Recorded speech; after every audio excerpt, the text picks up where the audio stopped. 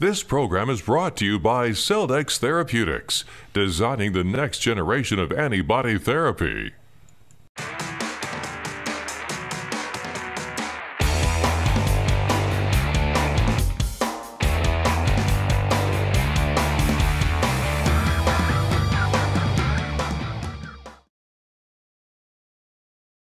Hope. Opportunity. Novelty, innovation. You know, my favorite word for that is still speculative. That's easy. Revolutionary. Patient benefit. Increased survival. Curative. Revived hope.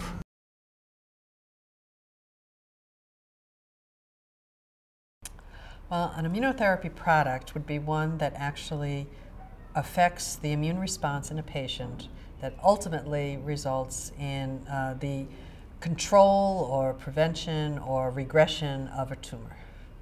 I would define an immunotherapy product as any product that has its effect on the immune system in ways that are beneficial to the patient fighting off their disease. When you hear vaccines, most people think protective. These are the vaccines you get in childhood to protect you from measles and mumps. And there are vaccines that have been developed and approved actually for cervical cancer to prevent patients and people from developing cervical cancer.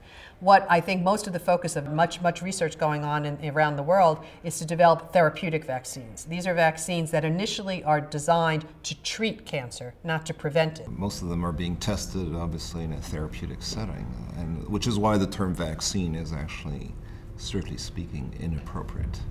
There's some really recent successes that would tell us that therapeutic vaccines may indeed be useful, but oftentimes not by themselves. I personally dislike the term cancer vaccine because in immunology, right, a vaccine is something that you generally give before you're challenged with the infection or antigen. And so I think it's a little bit misleading because when we give cancer vaccines, the patient already has cancer, right? So it's a little bit different from, call it infectious disease vaccinology. In that it's not necessarily prophylactic because we haven't figured out a way to identify which patients may get cancer and therefore vaccinate them against it.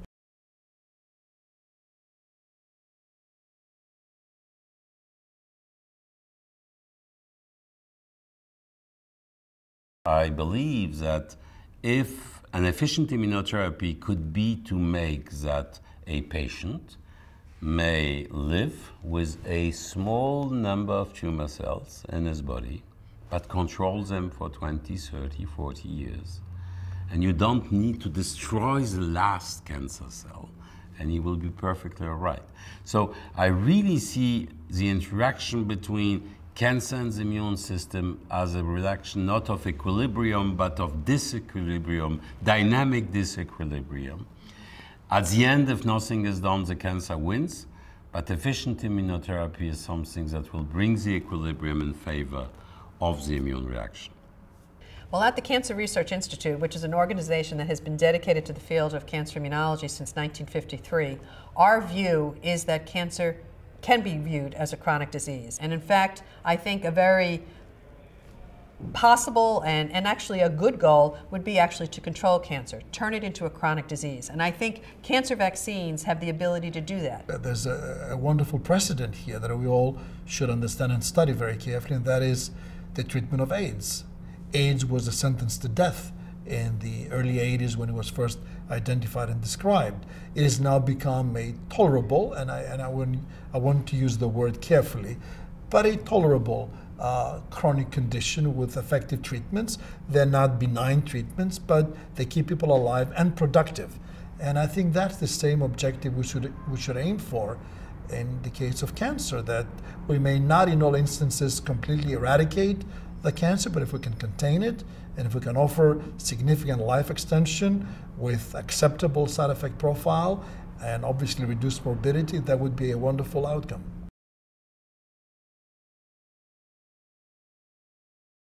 I mean, controlling is something that we've been talking about for too long. I mean, the idea is to eradicate cancer. I'm not one of those people who talks about converting cancer into a chronic illness. I really don't think that means much of anything. And I don't think it means much of anything to patients. But if you can get T cell populations, cytotoxic T cell populations activated sufficiently to knock out the tumor and change the environment, the microenvironment of the tumor, then you have a reasonably good chance of actually moving toward cure. So I think that's what's going to happen.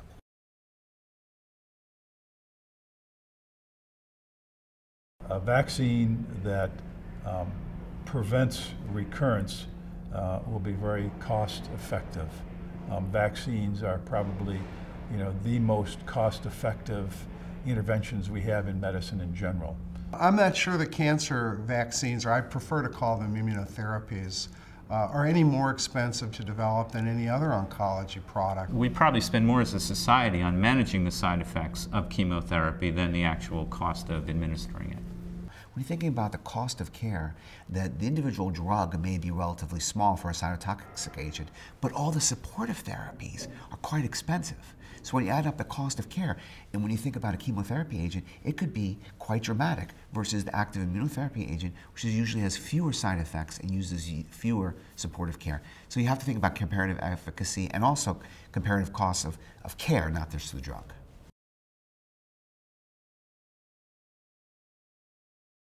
In my mind, the best cancer vaccine trial right now is GlaxoSmithKline's vaccine trial of MAGE-A3 in lung cancer. Current clinical trials, which people are really placing their bets on, are those involving the agent known as ipilimumab, which is being developed by Bristol Myers Squibb. The Bavarian Nordic ProstVac is really intriguing to me as far as potential to succeed. There's no doubt that the approval of Provenge is getting people to revisit the cancer immunotherapy space, which for many, many years was considered not a place for likely product approvals. There is a number of different approaches being developed by companies like Geron that are looking at stem cells and a stem cell vaccine. Oncotherion is working on a phase 3 product in lung cancer. We're going to see data from Celldex Therapeutics, which is working on a number of different strategies to activate the immune system with their platform.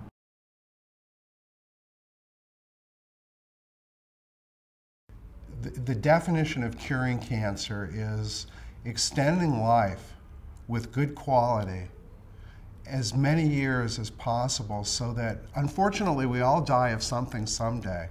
But what we don't want to die from is cancer, because it's a miserable and painful and just a horrendous way to lose one's life or the life of somebody that you care about. But if a number of treatments can be put together, whether they're immunotherapies, targeted therapies, that keeps a person alive long enough, again with a good, sound quality of life, then we will have essentially cured the disease. And I believe for prostate cancer, I can see the day. I can definitely see the day where advanced prostate cancer won't have to be a cause for death and suffering.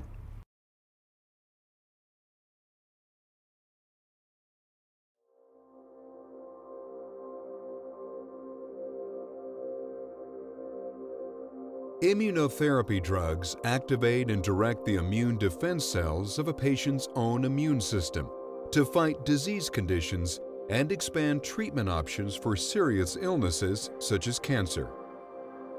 Celldex is developing immunotherapies using monoclonal antibodies designed to work alone or in combination with added molecules to more fully exploit a patient's immune system, precisely and safely, improving a treatment's effectiveness.